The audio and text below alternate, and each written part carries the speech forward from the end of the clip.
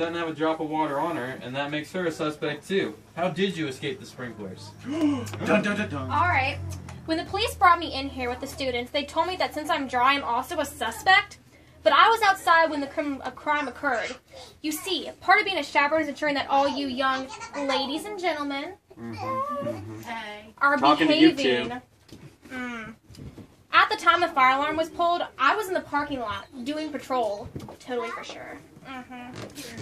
Totally for sure. Been at the dance, making sure they weren't.